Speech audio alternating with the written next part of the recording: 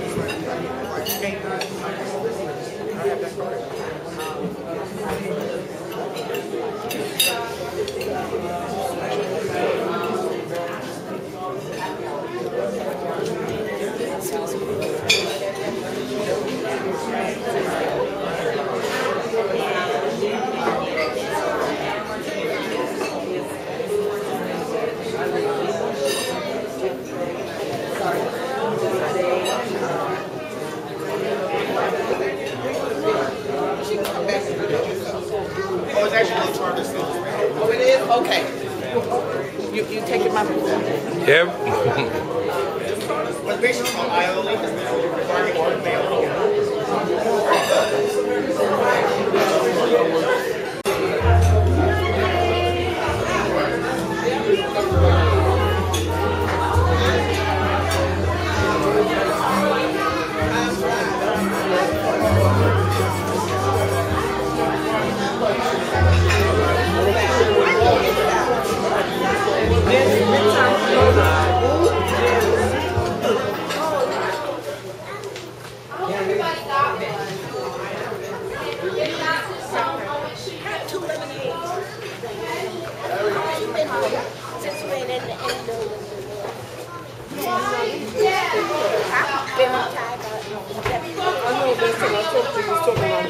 You know, in high school and all that kind of stuff. But this is what came, and I'd like to read it to you. The life celebration of Margie Buncamper, January 26, 1936, was her birthday, and March 26, 2010 is when she decided to leave, to make her transition. Margie was the special, wonderful person who, in her own quiet way, touched all of our lives. She was soft and gentle, fair and understanding. That was Margie. Margie Mack, as we called her, was the backbone of the family and the strength of our being.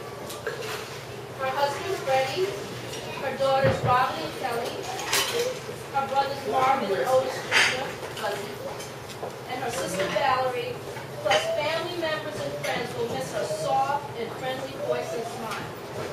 P.S. It was the best